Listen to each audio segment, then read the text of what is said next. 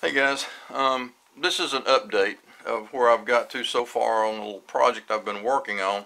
If you recall from the previous video, what this thing is for is to calculate range based on an angular measurement obtained from the scope and a linear estimation of the size of the target.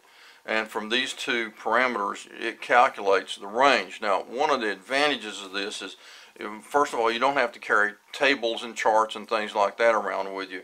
And it'll do something that the charts and tables won't do. And that is, you can put in millirads, which is milliradians, or you can put in minutes of angle, which is MOA. You can have the linear measurement in yards, feet, inches, or meters, and you can have your answer in meters or yards. So any combination, it calculates and remains accurate. So let me show you what it can do. And remember, what we're trying to do is use our scope and the markings inside the scope and an estimate of the target size to determine the range to our target, so it can compensate for bullet drop. I was at the range yesterday, had a 12 by 12 inch target set at 100 yards.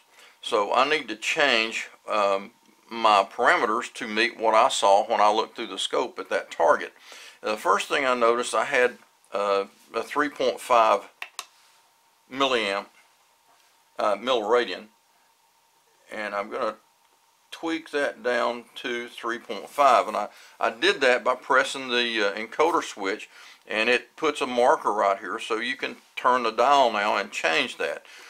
The other thing I had was 12 inches instead of a half yard. Half yard would be 18 inches, so I had to change that, and the way I do that is press that and hold it for about 2 seconds.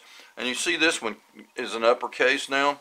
Well, if I press it again, I go over to yards, and if I turn the wheel now, it went to feet, and now it's an inch, so that's what I want. So I can press and hold now, and it goes back to this. So now what I want to do is adjust my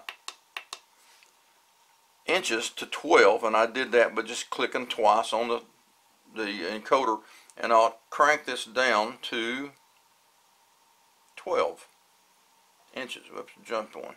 This encoder is getting a little flaky with me. And you can see my answer here that it calculated is 95 yards. Now, that's not an error due to this. That's an error due to the estimation of how many milliradians my scope, I saw in my scope. If, for example, if we make that I'm sorry, I went the wrong way. I think I got a bounce too. Oh yeah, bouncing away big time. Hang on just a minute, let me get it cranked back down. My encoder's about to go out on me, I'm afraid, so bear with me while I do this. I haven't replaced it yet and probably won't for this. So you can see if I make this 3.4 milliradians, and that'd be hard to differentiate inside a scope.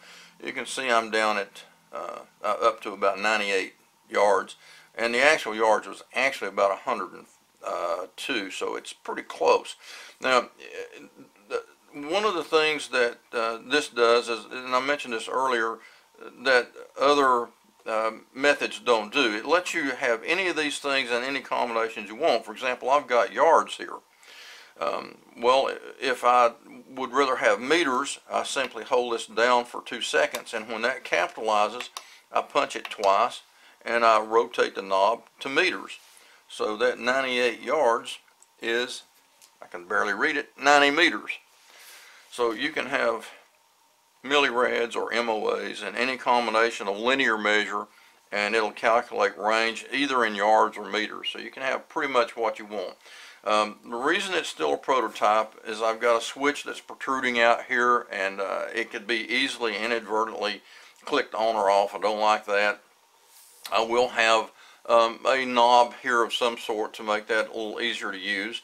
It is running off of the batteries now. These are two 2032 coin batteries, and that gives me 6 volts, and it's regulated down by a regulator to 3.3 that drives the microcontroller and the display. So those batteries can decay in output voltage quite a bit before it starts to cause a problem with the unit, and that's why I'm using 2 of them. So what I've got to do is finalize this encoder problem. That's kind of been a new problem that's cropped up. I need to make my circuit board much smaller, and you can see I got a lot of space in there I can compress, and I'll probably go to a surface mount. So there's several things I'm going to do. I've got to improve on my contrast control. It's right there hidden away, and I don't have access to it yet. So got a few things I'm going to do, but I've tried it out at the range. I've got some actual real world experience with it now, and it looks like it's going to do what I want it to do. The other thing, these other two lines down here, they're not being used yet. This is kind of a phase one where it just estimates range. What I hope to do is once it has the range calculated, it'll calculate what bullet drop is going to occur at that range, so you'll know how to adjust the scope and even give you the number of clicks to adjust your scope.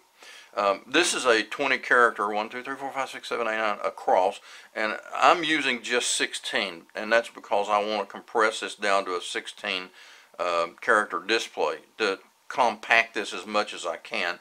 And the case is just way too big. I want something that will almost slide in your shirt pocket and not be too intrusive. So that's where it is right now. Just a quick update.